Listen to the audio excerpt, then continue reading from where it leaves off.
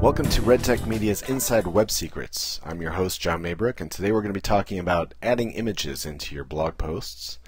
As you can see, we have our dashboard up within WordPress. I use a customized version of WordPress, which I purchased the template through StudioPress. They have excellent templates and themes that you can choose from, and that's why my dashboard might look slightly different than yours, but essentially it's the same dashboard, so you can follow along. We're going to be going into the post section here on the left and adding new, and we're just going to be picking a sample post. I'll call it test birthday post, and we'll just pick a sample category and tags and categories are used for search engine optimization, which is very important. We'll talk about that in another episode. We'll just choose a sample tag called browser and a sample category called reviews.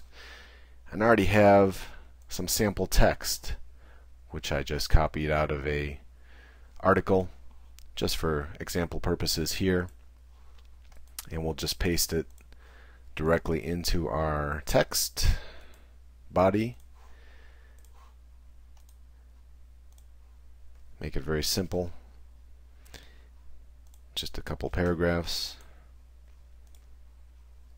You're basically done. You can even preview it from here. It looks pretty plain. That's why you want to add that image or multiple images. At least have one in the upper left hand corner or right justified if you prefer, to really enhance the article and draw your readers in to make them want to read more. So we'll go back into the edit, and you can see how the post is left. In this case, we're going to put the cursor and click it where we want it to add that image. Here we click the Add an Image icon. It'll bring up this window.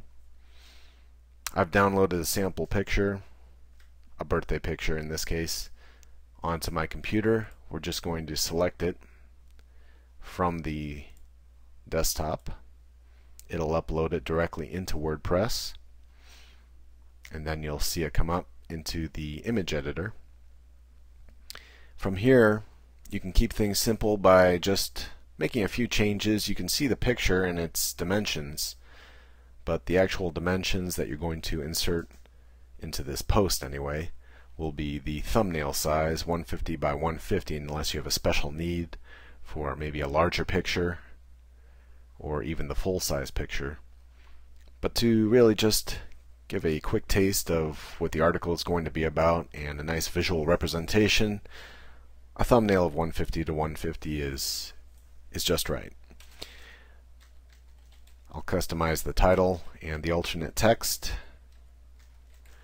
And alternate text is used for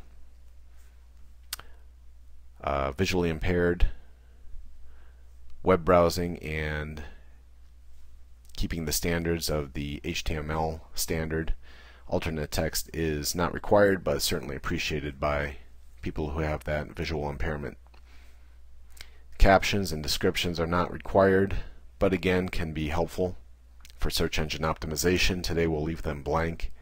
And the link URL, at least for this picture, when you're putting it into a post like that, you want to make sure that's blank as well. You don't need a clickable picture just for a small picture like this. Again, just confirm that the thumbnail size is selected.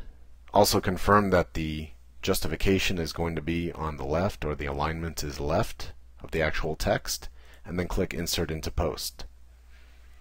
You can see it's put in, but it's a little bit crunched or too close to the text. So what you want to do from here is actually click on the picture and click on this icon here to edit the image. From here, you want to click over to Advanced Settings and make a horizontal space. You actually have to define the amount of pixels that you want for the horizontal space. In this case, I'll do 7. I've found that 7 pixels is pretty ideal. And then click outside of that, and you can see it come up on the top screen here. This is just the preview. As long as you're happy with that, you can just update and see that the picture has been updated and it has a nice amount of space between the picture and the text, and from there you can publish. You'll see it's ready to go in a minute. It'll come up with the notification at the top here, and there you see the post is published. You can view the post, and you'll see that it's ready to go. Inside your blog looks great, has the image. There's that alternate text coming up on the yellow that says birthday, and you can see it works really well inside of your blog. That's how you add an image into WordPress, into your blog. And for more great tutorials, we'll be coming back next week for RedTech Media's Inside Web Secrets.